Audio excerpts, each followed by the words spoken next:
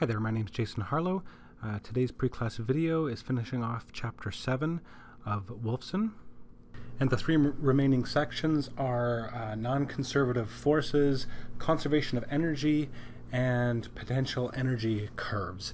And you see the quote above is, what friction and other non-conservative forces do is convert the kinetic energy of macroscopic objects, things that are moving through space, into the kinetic energy and even the potential energy associated with the random motions of individual molecules and the bonds between them. So it's all this energy stuff again. And actually, before we get going with non-conservative forces, I wanted to do an exercise for you, an example of an end of chapter problem that uses conservation of mechanical energy, just to show you that this energy stuff is all designed to make your life easier. Let's work through exercise 21 from chapter 7. A 120 gram arrow is shot vertically from a bow, so let's write down the mass there, 120 grams, convert it to kilograms. A bow whose effective spring constant is 430 newtons per meter. If the bow is drawn 71 centimeters before shooting, so let's say x is 71 centimeters or 0.71 meters, to what height does the arrow rise? Okay, so we're trying to find the height when the final velocity, let's call it v2, is equal to 0. Okay, so I know that this is chapter 7 and this must be a conservation of energy problem, but let's just for fun try to use forces. Will the forces method work here? Well, we have to start by drawing a free body diagram for the arrow while it's on the bow. So the bow is stretched downwards. We can call the equilibrium of the bow y equilibrium. It's stretched down a distance x, so the x is equal to y equilibrium minus y, where y is the height off the ground. So the force of the spring, kx, upwards will be k times y equilibrium minus y. So there's the free body diagram. There's a spring force up. There's the mg down. So the net force, which is m times a sub y, in the y direction is k, y minus y minus mg. We can solve that for a sub y, which is d squared y by dt squared. It's negative k over my plus these other constants. So so can we solve this? Well, yeah, we can. This is called what's called a second order linear homogeneous differential equation with constant coefficients. That's actually not as hard as it sounds to solve. Its cosine is the solution.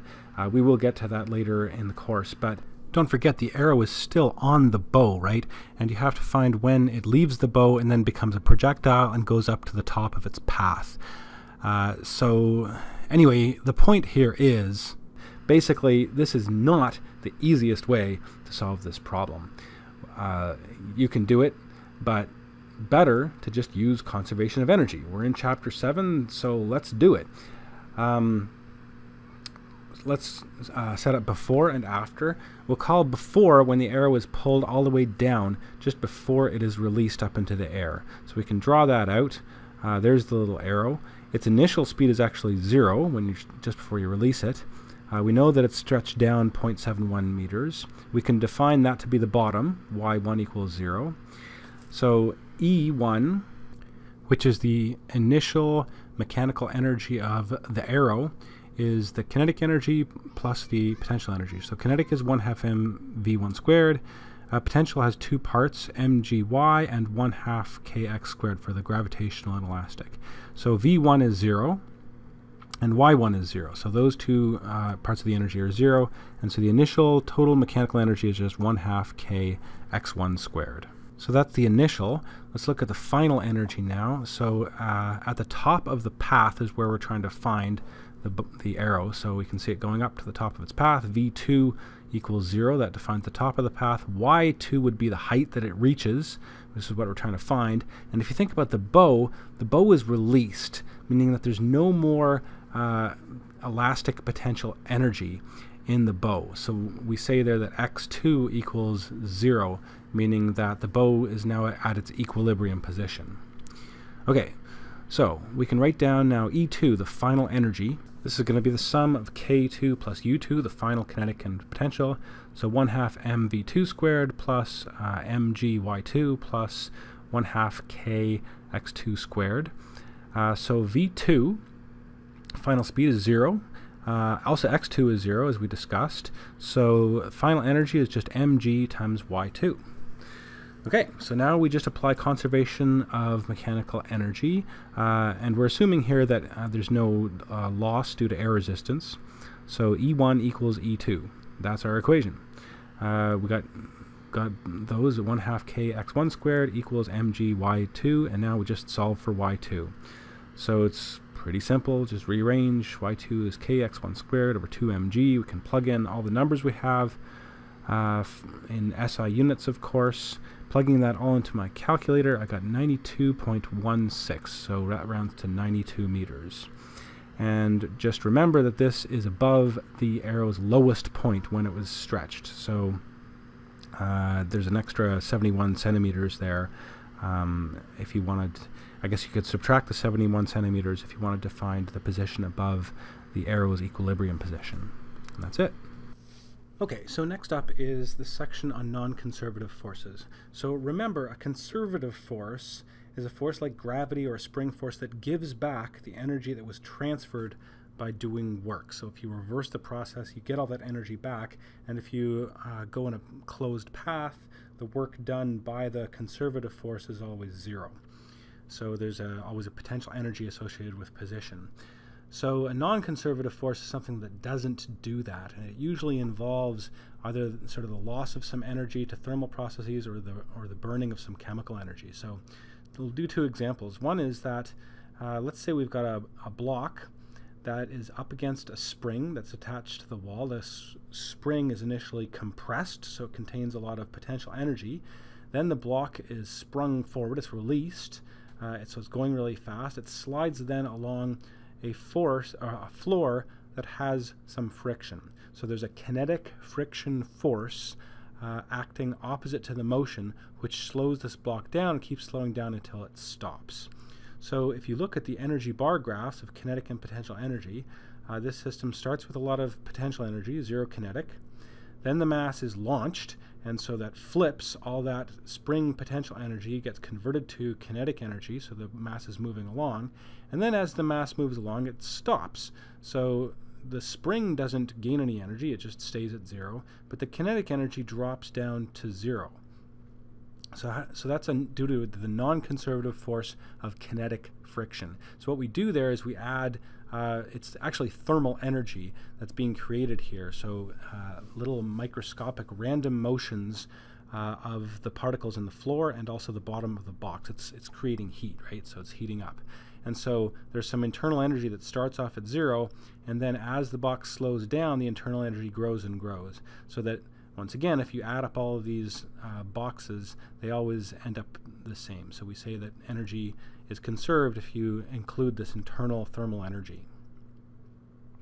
Another example, let's talk about a car. So a car starts at a stop sign. It's got 0 kinetic energy, and then the driver steps on the gas, speeds up, and keeps speeding up. And here again, if we look at the kinetic and potential energy, there's no potential energy because the car is at 0 height, and so what just happens is the kinetic energy grows and grows. So how can that be? Well, this is a non-conservative force of the engine which is involved here, and so if we put some bar graphs of internal energy, this might be like the internal chemical energy that's in the gasoline in the tank of the car. It's some huge amount of joules, and as the car is driving, it's using up gas, right? It's burning that fuel, which is actually creating heat, which is creating pressure inside the pistons. The pistons are pushing on something that's connected to the axle, making these wheels rotate, and then the static friction force is constraining the car to accelerate forwards. But there's some internal energy in the gas tank which is decreasing as the kinetic energy of the car increases, and so once again energy is conserved in this process. And but you can't go back, right? If you drive your car backwards, it doesn't fill up the tank, right? So this is internal energy is a one-way process. So again, it's a non-conservative force. Okay, so the big idea of chapter 6 and 7 is pretty much in this equation above. It's equation 7.8 from your text on page 120. And it's saying, so the left-hand side of the equation is the change in the total energy of the system. The right-hand side of the equation is the external work, so the work done by external forces. So what you're doing is you're defining a system. Maybe it's this cart, including the gravitational interaction. You can change the energy of the system if somebody from the outside, like my hand or something, pushes the cart, for example. That will change the total energy. And as far as the total energy, well, there's three components. There's the change in the kinetic energy, so it could be speeding up or slowing down. There's the change in the potential energy, so it could be going up the hill or down the hill, or there could be a spring involved, which is stretching or compressing. And then the last one there is delta E internal, so the change in thermal energy. So sometimes there could be some heat generated by friction in the wheels or something like that. So the total change in all this energy is equal to the work of external forces. And if there's no external forces doing work on the system, then the change in the total energy equals zero.